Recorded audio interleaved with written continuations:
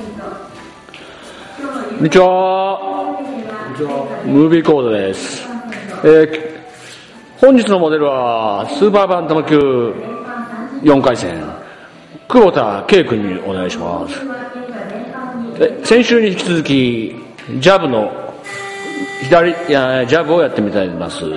ムービー講座でコメントもいただきましたんで、ジャブが速くなったという、ブログに立ち寄ってくれたお客様もいましたので、しっかりやってみたいと思います。先週はジャブの筋トレの方法、いつもやってる筋トレ方法を一回やってみてください。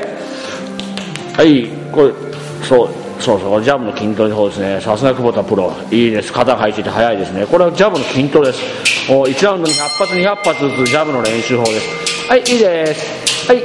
久保田選手、じゃあ今のジャブを練習前後のフットワークからジャブの練習をしてみてください。前後のフットワークとジャブのミックス、お願いします。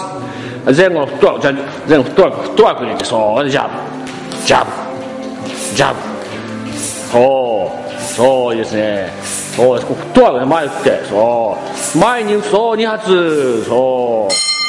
また続けて、3つ、1、2、3、もう一回3つ、この3つの時、もう一回3つ、ジャブの筋トレの足を使います。先週やったジャブの筋トレの足と手が同時に1、2、3、1、2、3、もう一回1、2、3、もう一回1、2、3。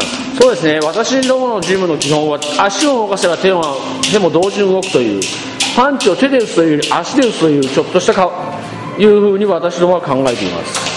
もう一回3つ、4つ、1、2、3、4、いいですね。これ連打でジャブが出る。そのために先週とジャブの筋トレ法をやってました。連打30発、1、2、3、4、5、6、7、8、9、10、1、2、3、4、5、6、7、8、9、10、1、2、3、4、5、6、7、8、9、10。ありがとうございます。いいですよ、久保選手。止まってください。皆さん、今日はスーパーバンタム4回戦の久保田圭君にお願いします。久保田君はすごいパンチがありまして、後楽園ホールでもいつも試合を沸かしてくれると、まだ1回しか試合してないんですけど、これから沸かし続けるいい選手になるんだと思います。またチケット販売も久保田選手は行っていますので、事務生以外の方はぜひ久保田覚えてください。この顔ですね。久保田君からチケットを買っていただきたいと思います。久保田選手、じゃあボクシングファンの皆さんに挨拶お願いします。